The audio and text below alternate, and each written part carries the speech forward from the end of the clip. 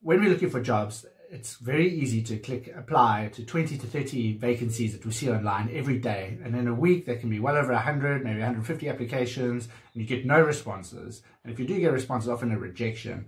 And this very psychologically is extremely tough to stomach, and you get really down, particularly if you are really desperate for work. And I absolutely appreciate that not everyone has the luxury of being picky about what they're applying for, but you need to always try and apply for work that you want. And one way to do this is write down 3 career goals. Actually write down a piece of paper and stick it on your desk. And next time you see a job online that you apply for, cross-reference against that list of career goals, just 3, and see if there's alignment. If there is, then you must definitely apply to it. And focus in your job search actually brings clarity to what you want, and it also creates opportunity, particularly when you get to interview. Because if you're at an interview saying, I need a job, any job, that's not the same as saying, I applied to this job because it is aligned with my career goals.